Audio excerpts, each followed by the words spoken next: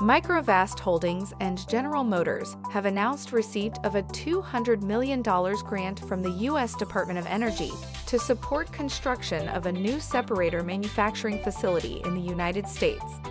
The new facility will produce and supply polyamide films for lithium-ion battery components across a range of applications, ranging from electric vehicles to energy storage systems. Microvast's patented polyamide films create an insulated layer between the cathode and anode, which significantly reduces the risk of thermal runaway in lithium-ion batteries while still allowing for effective ion transfer.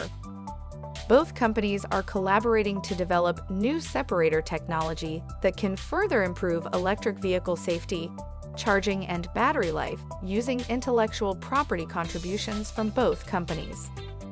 Dr. Wenjun Mattis, CTO at Microvast, stated, "It is an honor to be recognized by the DOE and collaborate with General Motors on this important effort to strengthen and accelerate domestic battery supply chain and manufacturing initiatives in North America.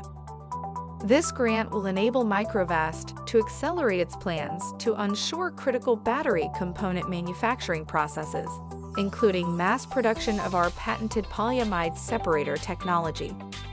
Founded in Houston, Texas, in 2006 as a research and technology-driven company, Microvast has evolved into a global leader in the design, development, and manufacture of battery solutions for mobile and stationary applications. The company provides a broad portfolio of fast-charging lithium-ion battery solutions and is known for its cutting-edge cell technology and its vertical integration capabilities.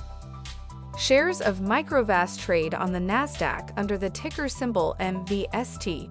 For more information, visit greenstocknews.com.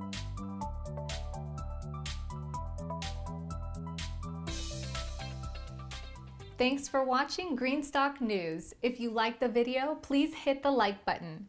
If you want to see daily Greenstock News videos, hit the subscribe button. And if you have something to say, please leave a comment.